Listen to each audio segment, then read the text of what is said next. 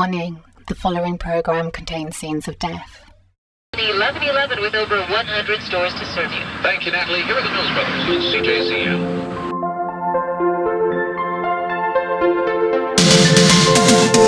After at a friend's house, had to go, much to know, yeah, I know you go at the times, would you like? Hi guys, let's see how to cook. I waste away half my days, yeah, I think I might look alive for what you like.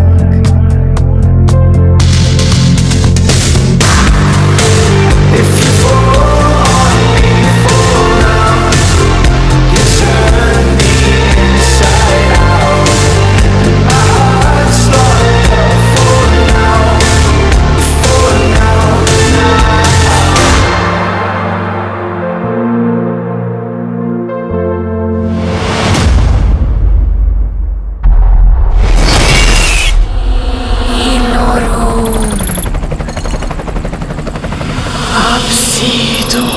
It was early in the afternoon when the father and son, out fishing, rowed their boat to shore so they could eat their lunch together.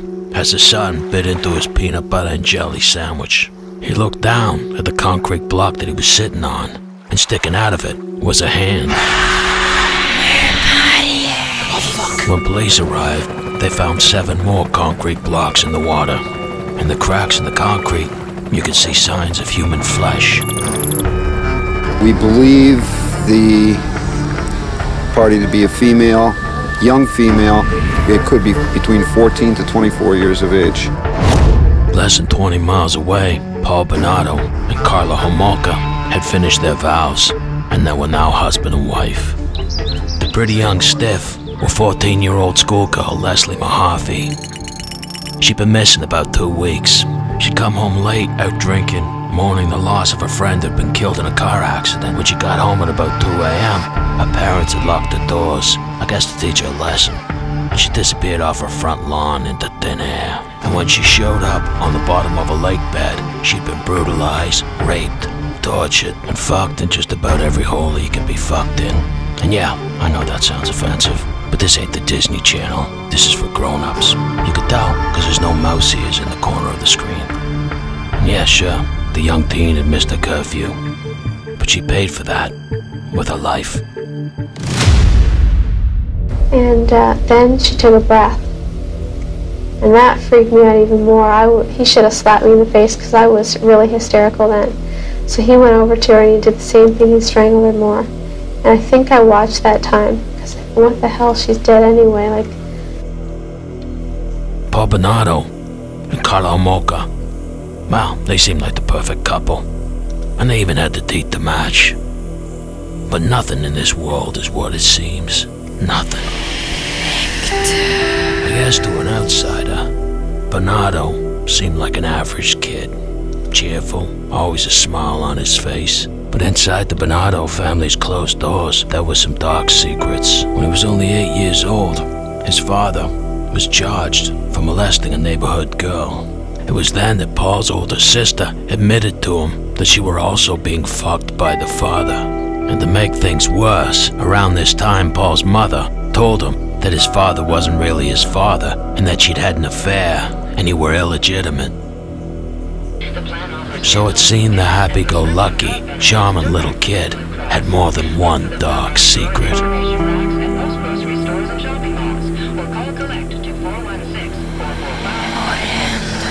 Karla, on the other hand, well, she were a real peach. The middle of 3 sisters, hard-working parents. The girls never wanted for anything, and every guy wanted to get into her pants. But one friend recalled a bizarre incident when Karla was a teenager, where she wanted to dig up the family pet and take a look at it after it had been buried for a year. And when she dug the cat up, she didn't even shed a tear. She also told friends in high school that she was looking for an older man with money. So when she met Bernardo in a Toronto club, I guess it's no surprise she was smitten. 5 years her senior, drove a nice car, had a job as a junior accountant. Yeah, sure, he weighed 10 pounds of shit in a 5-pound bag, But isn't that what every 17-year-old girl is looking for? Precision skating was Kristen's first love. When she strapped on her skates as a young child, gliding across the ice was her passion. She was an accomplished skater, and she has the medals to prove it. But Kristen never wanted to show off. Kristen was... I don't like being by myself, you know. I'm really suspicious of people walking down the street. I judge them. An entire generation of students at Holy Cross and beyond have been emotionally scarred by Kristen's murder.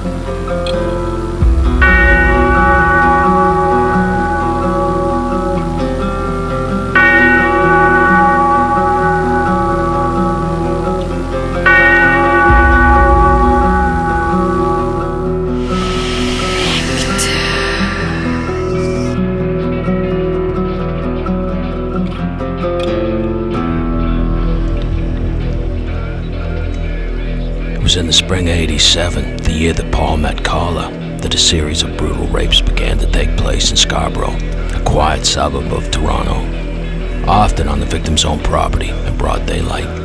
The attacker would attack from behind, often ass-fucking his victims and leaving without them ever seeing his face. The victims also reported that their attacker would take some of their personal items, pictures, photo albums, leaving them feeling vulnerable and open to further attacks. In several of the attacks, the victims reported getting up, dressing, and then the attacker would reveal himself again, only hiding in a wardrobe or behind a closed door, then start all over again. The rapist was prolific, often attacking twice a week. When FBI profilers were called in, they warned the police that it was only a matter of time before these rapes would escalate into murder. The rapes, as brutal as they were, and considering most of them were on young teenagers, had the city in a state of terror. People were locking their doors, even in broad daylight, and the ass-fucking scumbag were given the title of the Scarborough Rapist. But if I'm being honest here, I would have preferred the ass-fucking bandit, which I feel is more catchy.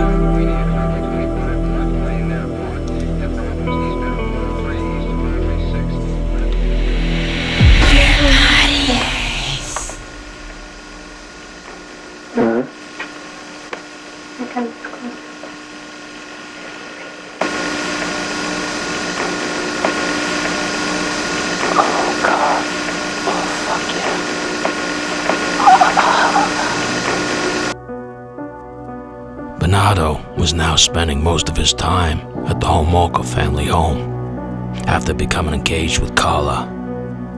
The couple, saving for their own home, had moved in with the parents. And although Karla were completely subservient to every need, including Bernardo pissing and shitting on her, S&M, bondage, bringing home girls and having threesomes at their meeting clubs, Bernardo still resented Karla because he knew he wanted the first one. Her 15-year-old sister Tammy, on the other hand, had virtue and innocence that Karla never had. Sweet as a peach and twice as ripe, Bernardo made it no secret that he wanted to take her virginity. In fact, he'd already admitted to Karla that once, while driving her underage sister out to buy booze for her party, the two had got drunk together and made out in his car where he finger-fucked her, and he'd often sneak into her bedroom at night and masturbate on her while she slept. One time she even woke up and squeezed his ball sack while he was doing it. But now he told Karla he had a taste for it, and he wanted to take their relationship to the next level. It was then that Karla decided to offer up her sister as the sacrificial lamb, and suggested that they have a threesome together at Christmas, the perfect gift for her beloved husband.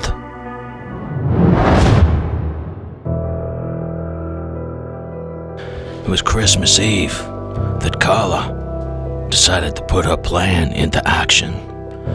After a dress fitting, her and her sister went over to a veterinarian hospital where she worked. And while her sister waited in the car, she picked up some animal anesthetic. By all accounts, that Christmas Eve, the group started drinking early, with Karla stealing some of her mother's sleeping pills and putting them in her younger sister's drink to help the process. The perfect cocktail. Tammy's death clock went out ticking when Karla's parents and older sister decided to call it a night at around 11 p.m. Karla excused herself to go into the kitchen to make more cocktails. Paul sat on the couch with Tammy and started kissing her and putting his hand up her top. Perhaps worried that her older sister would walk in and catch him, she rejected Paul's advances. It was shortly after this that she passed out and Paul started fucking her while Karla filmed it and held a cloth soaked in anesthetic up to her sister's face so she wouldn't wake up.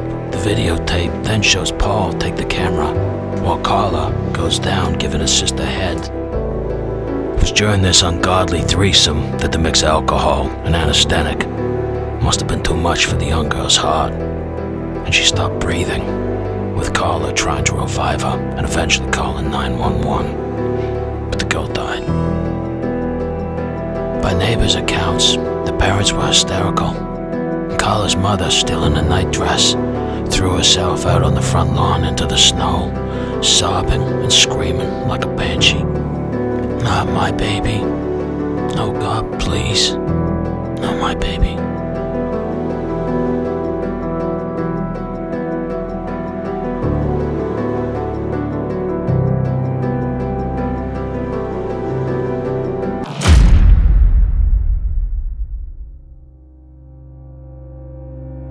It's now 1991, and Paul and Karla have moved out of her parents' house to let them grieve the loss of the youngest daughter, who they believe has died from choking on her own vomit, from alcohol poisoning, death by misadventure.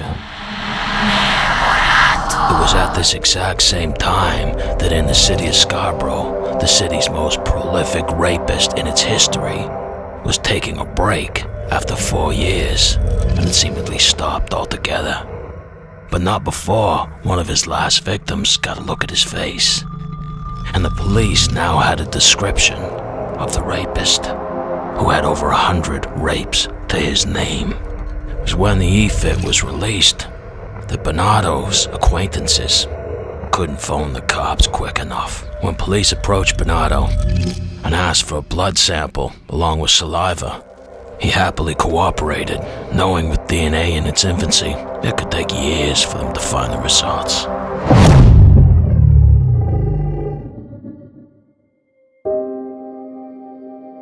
It had been 9 months since the pretty grade 9 student, Leslie Mahaffey, had vanished from her front yard in Burlington and turned up cut into neat little pieces at the bottom of a lake, left for the eels. And the cops still didn't have a goddamn clue. Yeah, sure, they had theories. Prostitution rings, jealous boyfriends, but at the end of the day, it held as much water as a retard wearing floaties in a baby pool. And the parents gave up wondering and just accepted that God can be cruel. It were 8 months since Leslie Mahaffey went missing, and over a year since Karla's sister went down due to a threesome gone bad, that the syphilitic lovebirds were out on the prowl again.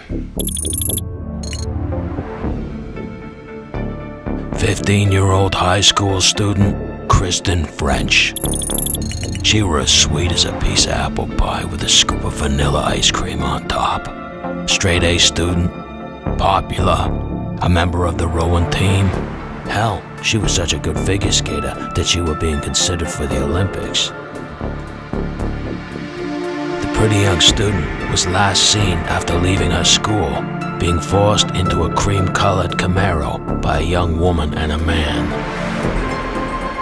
Several other witnesses reported seeing that same cream Camaro and 2 young women fighting in the back seat while it sped through the side streets. Eyewitnesses that Kristen was abducted from that parking lot. Little did Canadian cops know that the happy newlyweds, Paul and Karla, only lived a 10-minute drive from where Kristen were abducted. But now with the FBI involved, they didn't need to find the stiff to know that they had a serial killer on the loose. and they had now linked Kristen French's disappearance with the murder of Leslie Mahaffey. It was then that they started the Green Ribbon Task Force to hunt down what they now believed to be a serial killer.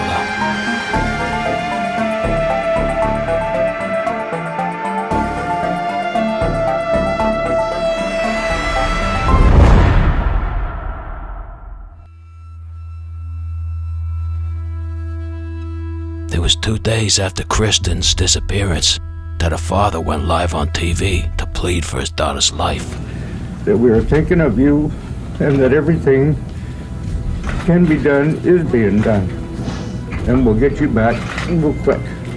But little did he know that his daughter was only 4 blocks away, being held as a sex slave in a basement.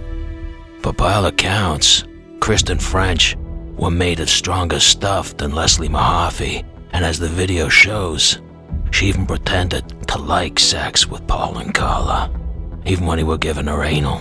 Some would say, if she were an actress, it were the performance of her life.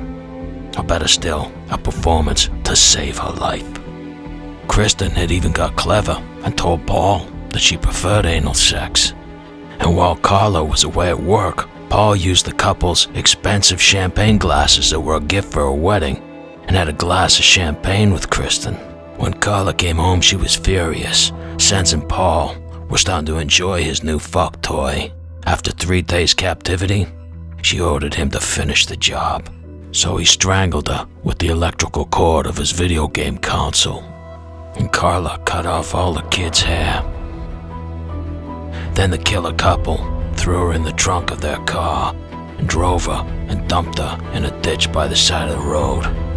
And Karla fucked Paul in the front seat while the body lay 10 feet away. And they were only half a mile away from where Leslie Mahaffey's body were buried.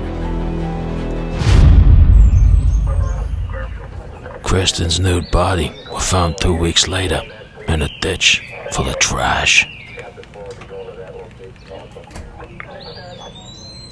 It was at this point that Paul and Karla's relationship started to go downhill.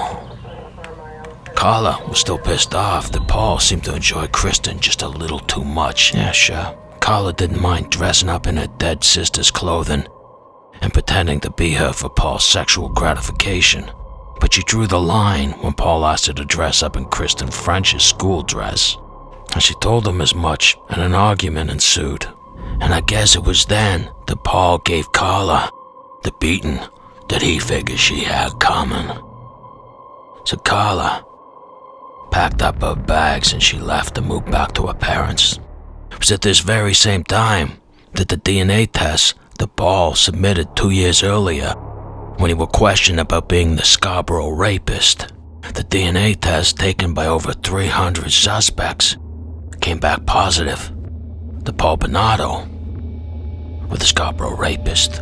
And when cops went and asked Karla about it, well, I guess 'cause she were bitter, she started singing like a retard with a Mr. Microphone on Christmas morning, and the gig were up for Barbie and Ken.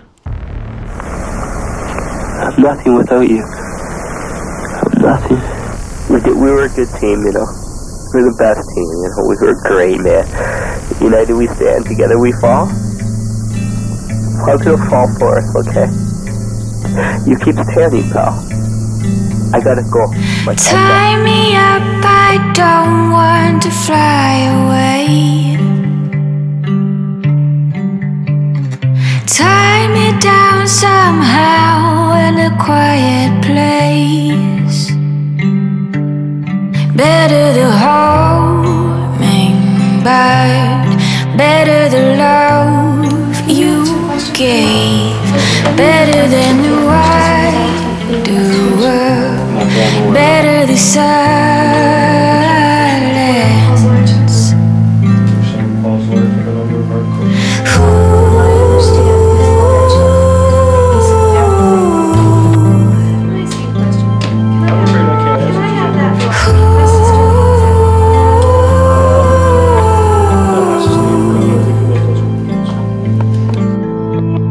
Turn the boat around. You know, other than that, I don't remember. You know, maybe I heard them. Turn the city down, it's too loud alone. Better the hummingbird,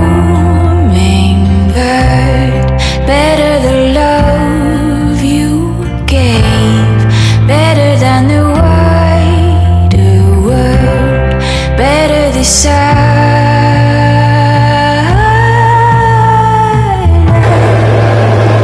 That's the hardest part, is just thinking ahead to things that you won't be able to do.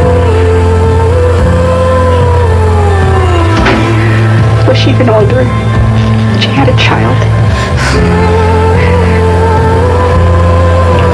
At least I'd have had a granddaughter on her. Watching the grass grow. It started like a drum that beat me down again. It started like a drum that beat me down again. It started like a drum that beat a rhythm home. Watching the grass grow. Wake me up, I've been in a dream too long. Help me to see, help me to breathe alone. Better the hummingbird, better the love you gave, better than the wider world, better the silence.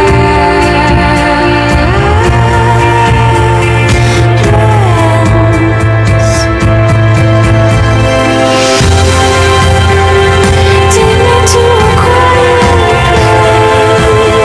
place. Take me to a quiet place.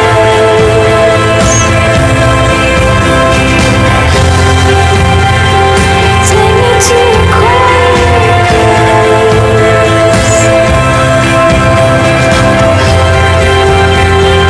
Watching the grass grow.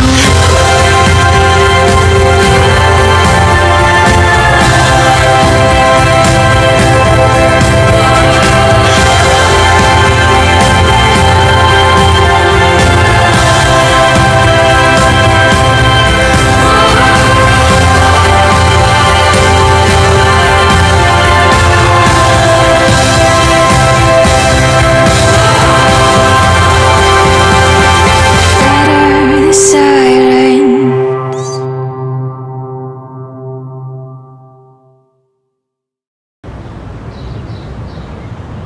That book says no more.